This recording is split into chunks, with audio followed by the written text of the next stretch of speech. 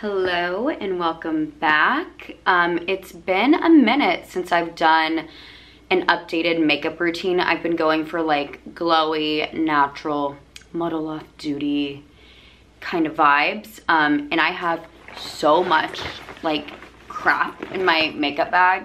I honestly should get a new one. This one's from Bag Smart. I used to have one like Victoria's Secret.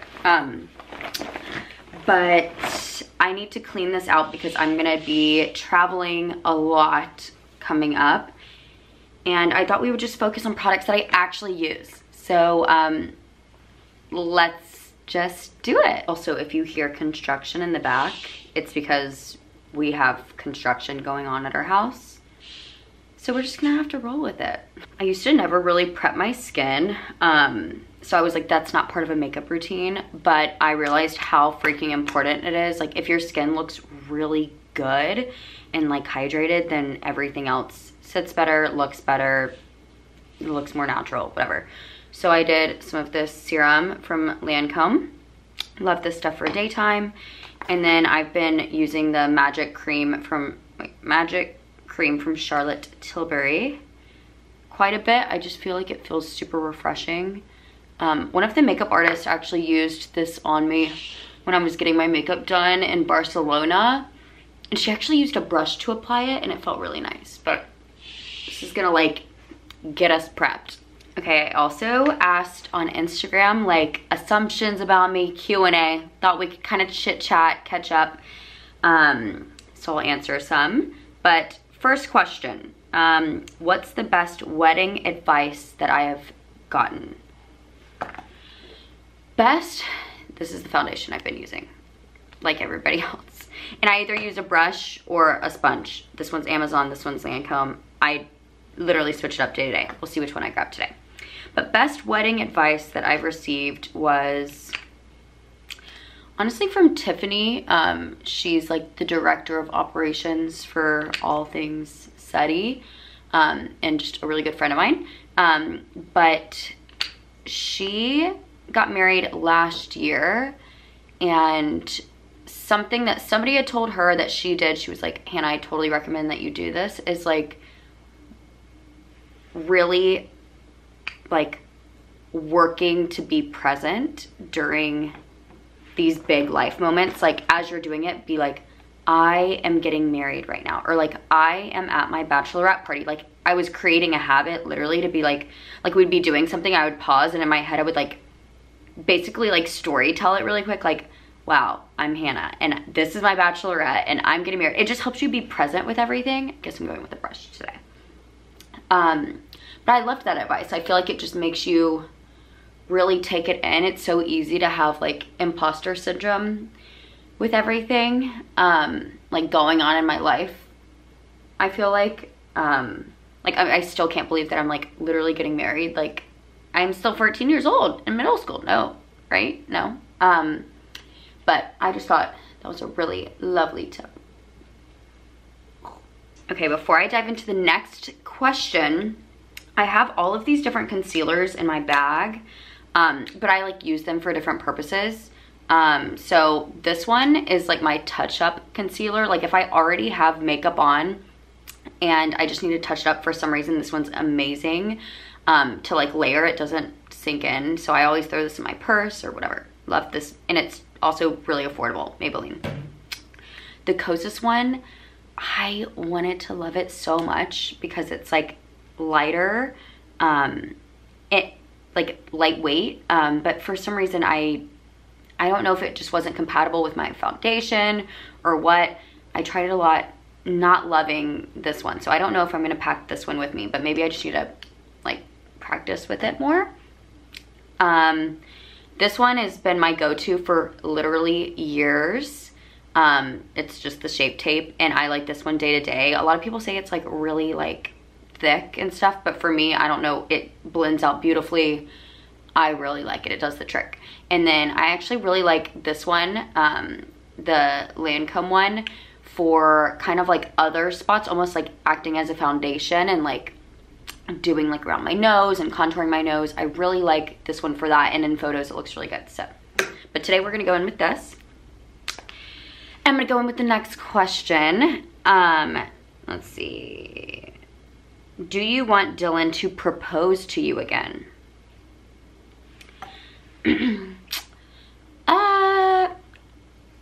Honestly, I'm not like one of those people where I like care a lot. But I will say, like, right when we got off the show, I don't think I've ever talked about this before, but right when we got off the show, we definitely had conversations about that.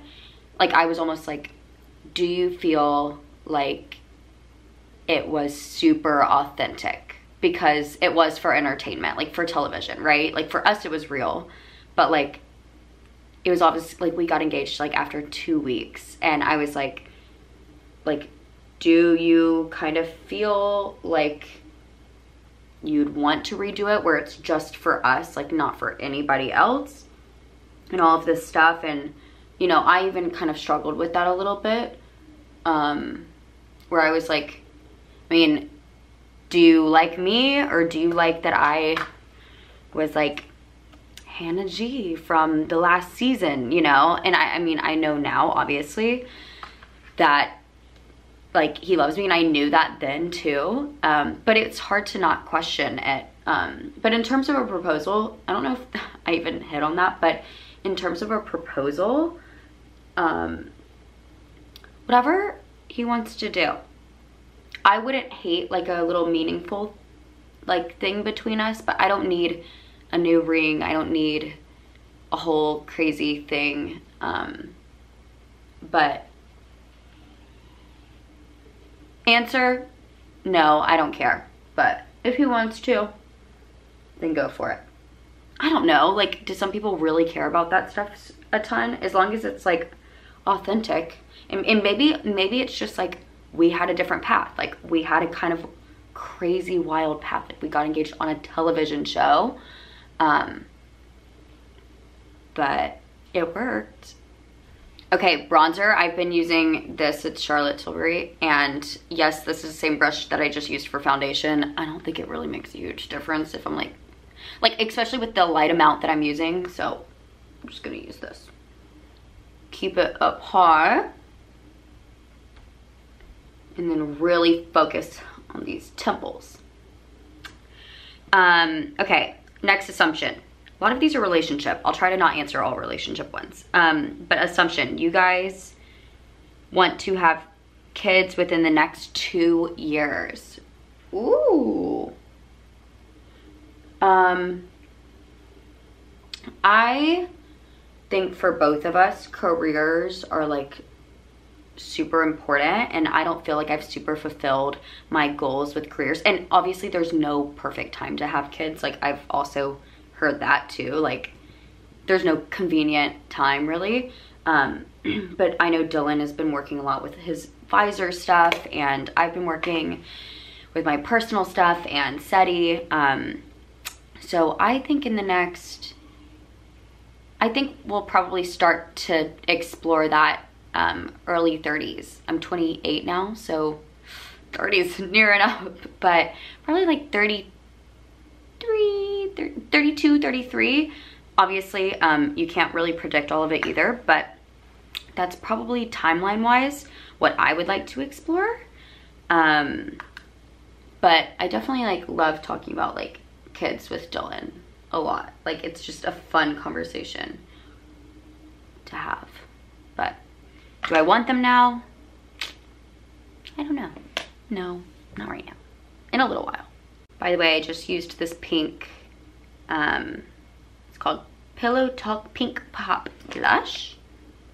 And I'm gonna go in with the brush for this one. I feel like sometimes with the beauty sponge, it like picks up too much of it. And this is already pretty like light. I'll go in with a powder also. And I really like the Iconic London highlighter.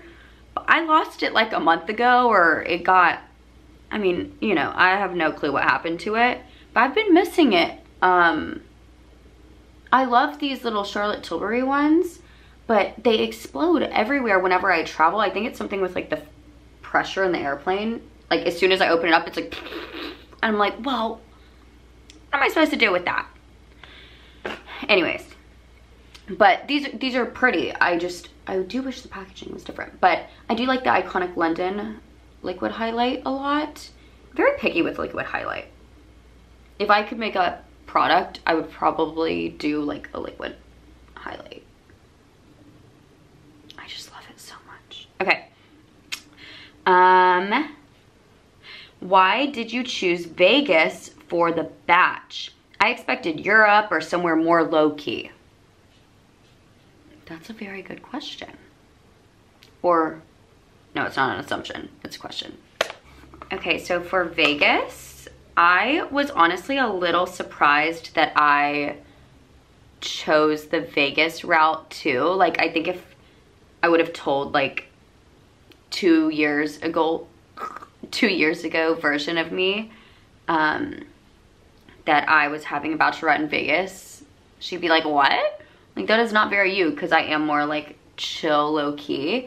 And honestly, like a lot of the places I looked at, I actually looked at doing Seaside, Florida. I thought that would be really beautiful. I looked at doing the Hamptons. I thought that would be like super chill and vibey. And then where else did I look at? I think I thought about doing Malibu for a sec, like a very hot sec. But I landed on Vegas. Honestly, I was just thinking about it one day and I was like, I could always have a chill kind of hangout with my girlfriends. Like, I think that's more my birthday vibe, and even like our wedding vibe will feel like that kind of. So I was like, you know what, like Vegas would be a really cool thing. And then Lori, my manager, honestly helped me kind of hook it up. So it was a sponsored full trip, even for all the girls traveling out there. We got free hotel and free dinners and everything at the Venetian and Tao, and it was so fun. My group of girls that came and my one guy that came, we all had the best time, like core memories, and like listening to music, dancing to Britney Spears, just had so much fun. And I kind of loved that it was like the Vegas cheese. Like, I wanted, right before, I was like, I kind of want to own the cheese a little bit. Like, if we're gonna do bridal in Vegas, like I want to wear veil, I want to be like miss to miss, like I wanted like little like penises everywhere. Like, I was like, if we're gonna do it, we got to go all out. This is like the one time in my life that we can totally do it. And I absolutely loved it. And it was just so special and so awesome. And yeah, so if you're like, you know, going back and forth, I think it just depends kind of what your vibe is. But it was honestly really fun to get my friends especially out of their element and be like, let's just do Vegas. Like, I don't know, because we had done beach trips before and stuff like that, but Vegas was just like so different and so fun and hilarious, and everybody became like best friends, and we're all still texting in our group message. So that's fabulous. Also, this setting powder is amazing. It's the Hourglass Veil, and, or is that the color, is Veil? Veil? I guess so. But this is one of those products, this is so random. My like best friend Dina, she always has this stuff, and I feel like every single time we like switch or take each other's or leave one, it's the same with this Hourglass. I think I have her highlighter too. I have like 2 of these, I have like 3 of these. Maybe I'm the thief and I'm taking them, because she clearly doesn't have mine. Okay, so I take Dina's every time. Is that a thing with like friends? Like, I just end up with their makeup. I also came back from Vegas with like random makeup brushes, and I was like, it's like a new look. Like, I'm just like using it. Anyways, I don't know. I'm a thief, sorry. I really don't mean to be a thief at all. I'm sure they have some of my stuff and I have no clue. Okay, for eyes, I'm gonna use, this is the first, this is disgusting of me. It's definitely so expired, it's so gross. Don't do this, do not recommend. But this is the first eyeshadow palette that I ever bought. Ever. High school. It's gross. But she's still, you know, I don't know how this color is not gone. I use it every single day for like 15 years, like 10 years, 15. Ew. Anyways, I like this like creamy color. I just can't find any eyeshadow palettes that have this like almost like powder color, but it's just light. I just feel like it looks nice on my lids because I kind of have veiny lids. I don't even think the color works anymore, but I just like to like add a little bit of this. I'm not trying to go for like a super eyeshadowy look day to day. So I'll probably just do some of that, which barely makes a difference. And then I'll go in with this Physicians Formula bronzer that is fully broken and also expired, and pop this in my crease. This eyeshadow look is not important for this day-to-day thing. Like literally, it's just like, I could do this entire makeup look in 5 minutes, but of course can't shut up. So it ends up being a longer video, but it's the eyeshadow. So what I've been doing lately for my wing is I take this dark brown, it's a dark matte brown at the top, and a little tiny angled brush, and I will put that kind of as the outline of my wing. I like how it looks, but I also will go in after with an actual eyeliner just so it lasts all day. I feel like doing it this way, it's really pretty, but it fades really easily. And if I want it to last a little bit longer, then I go in with an eyeliner after. So we're just gonna kind of shape this out. And I just really want it to look like it's being lifted, obviously, like, whoop, instead of like, because I feel like it naturally wants to be like down. But I kind of just want to give her a little lifty. I was going through these and so many of them are relationship focused. Like, whenever our wedding's done, are y'all even gonna care about what's going on in my life anymore? I'm just kidding, but I'm not kidding at all. I'm also just gonna brush some in my brows, why not? But I did find a question that's not relationship related and thought it would be good to chit chat about. And it says, how do you handle comparing yourself to others and feeling inadequate or not good enough? And I don't have the key to this at all. I think it's like a daily habit that we're all working on. Like, not just creators, but I think with social media these days, every single person is kind of dealing with this comparison thing. And what worries me the most is like younger girls, like you get automatic satisfaction if you post on social media and it gets a bunch of likes, or like you cannot equate your value to numbers. And I've had to learn that a lot. Like, obviously I'm scrolling and I'm like, wow, I wish I could get that opportunity, or like, if only my engagement was bigger, my following, like this whole numbers game thing is honestly super toxic. But I think what helps me is like turning off the noise, like getting off social media, but not just getting off and being like mindlessly like whatever, like do things that give you satisfaction and make your core happy. Like go on walks, listen to music that you really love that brings you back to like that happy space. Like do something for somebody else that makes them happy. Like do things that fulfill your core. And I think that for me is how I kind of fix this whole comparison thing. Is just know on social media, this is so much of social media is very fake, and we all know that. But like all these people working with cool brands or going on these trips or whatever, like it's not all as exciting as you think. I think where you find your, like, you win if you find happiness within yourself in your day-to-day and like your routine and stuff like that. Like, it is hard though. I definitely deal with it, but I think I just have to shut the noise off sometimes. I'm like, everybody shut up. like I just let me focus on me and doing me, and like that is the key to all of this. And there's a lot of people that look like they're so happy on the outside and that they're doing all of these things and hitting all of these goals, but they're missing so much of like what is actually fulfilling in life. And that's something that is achievable by anybody as long as you're creating habits to do that. Does that make sense? I'm working on it also. So I definitely haven't found the key to success, but generally that's what I do. I like bolder brow. Sue me. I love brown eyeliner, so I'm gonna use this. This one's also waterproof, so if your eyes get runny, and hopefully it doesn't really move for you. But brown, I feel like day to day is just really pretty and natural, kind of. Lip liner makes the biggest difference. Like if you focus on it, I used to be like lazy and I was like, whatever. But if you like actually focus and like kind of play with your lip shape that you like, it just makes such a difference. So I'm gonna put this on.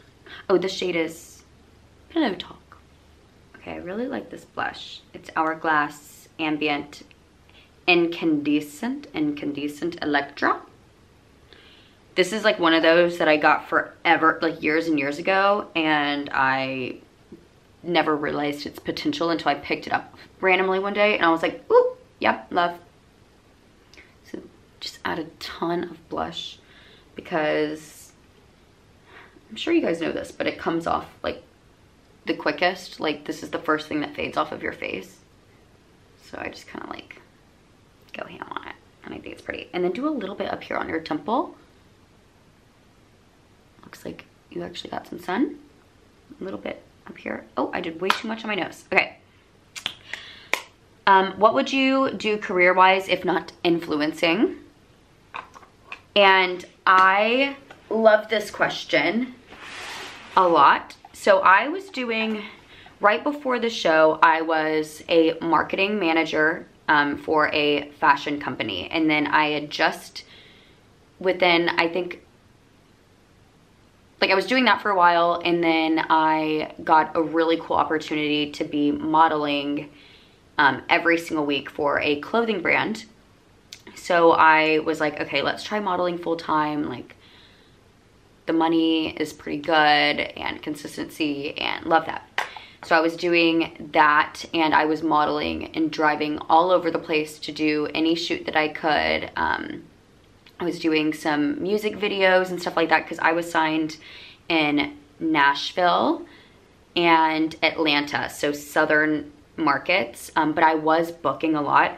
I was told no, like nobody would sign me in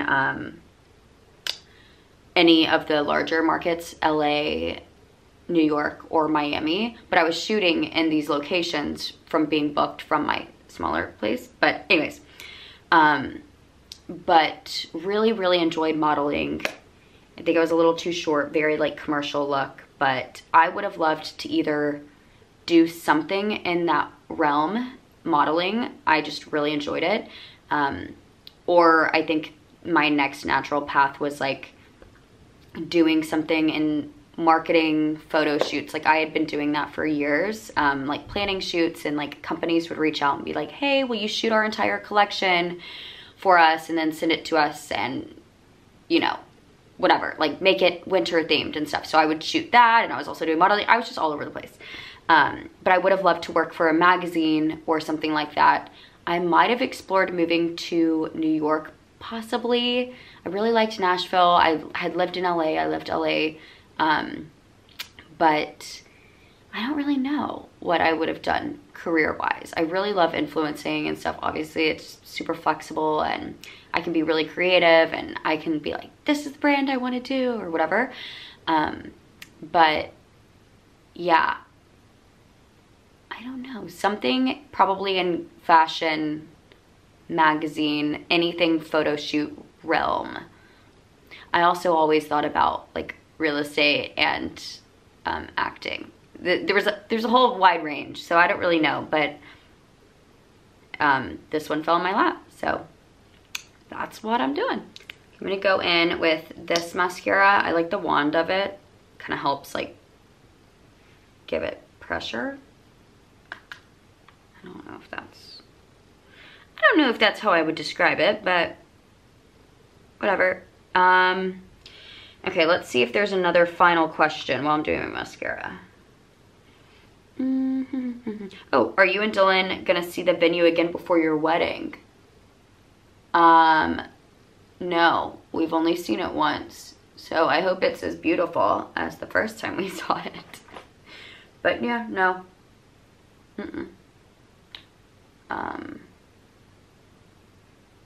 Is that bad that I've only seen it once? Or is that normal? I don't know. I'm really excited to show you guys where it's at. And even with that, like, I was just thinking about it. Like, what do people do? I know this is so lame to ask, but like in terms of content for your wedding, like, I'm like, do I need to like post like right after the welcome party, or do I save it all for after and be in the moment, or do I get somebody to post it for me, or I don't know, because I want to like bring you guys along. Like, I feel like that's so fun, but then I also want to be really present. So I don't really know. I know Sophia Richie like is doing all of this stuff in the moment, and like I don't want to be like pressured to like do content and stuff, but I guess if it feels organic and like natural, I don't know. I think the best plan is probably no plan with something like that. I just need to feel it out. So we will see. So I'm loving these Tower 28 glosses right now. This one's in Cashew. But I also really like the Dibs one for everyday right now. But this is kind of my everyday makeup look. I swear I can do this entire look in 4.5 minutes. I just can't stop talking to y'all whenever I'm finally able to get my camera out and charge it. But super glowy, natural, easy. And I hope that you liked this. I hope you liked the Q&A portion. Thanks for asking questions, whoever asked questions, if you're even watching this. But I'm gonna go have myself a little coastal grandmother weekend. It is Memorial Day weekend. Hopefully I can get this video up soon. And make sure to subscribe. Did I already say that?